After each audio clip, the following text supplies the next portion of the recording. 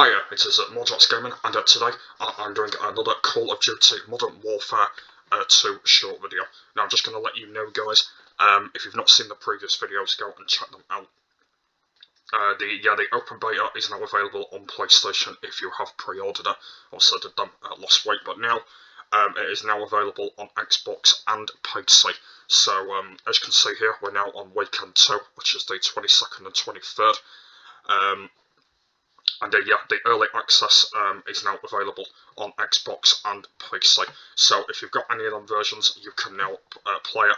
As I mentioned with the last week's videos, the way you can only get it is by pre-ordering it, or you won't get the open beta.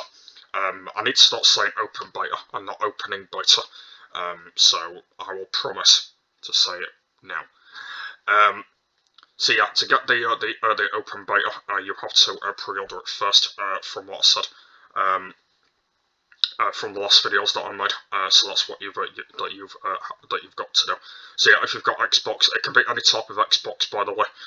It can be the X version, it can be the S version, it can be the One, or the One S, or the One X. It can be any of them. Yeah, if you've got any of them. Yeah, you'll be able to pre-order it and get the open beta. If you're on PC, I don't think it matters which. I don't think it matters which PC it is.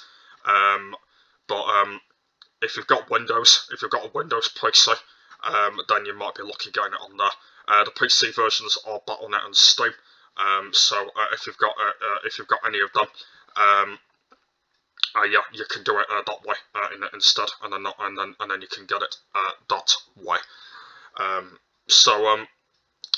Yeah, so early access is now available on them two versions if you have got them, yeah, so that's where you can get them. So not really much to say. So there you go. I haven't actually got it yet, guys. I'm still waiting at the moment. I've probably got to wait for probably another I'm probably going to say about 2 weeks. But like I said, you can still pre-order it before it comes out on the 28th of October.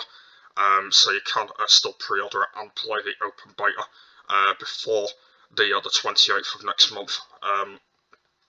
So yeah, like I said, you can do that. Or if you haven't got it yet, you can still pre-order it right now. It will still be available to do that. Yeah. Because yeah, I will be very, very unfortunate if I don't play the open beta, because I remember playing the open beta on the last 2 Call of Duty games, and I will be a bit disappointed if I don't get a chance to play this one. Yeah. So, but we'll have to see. But it all depends if I get lucky.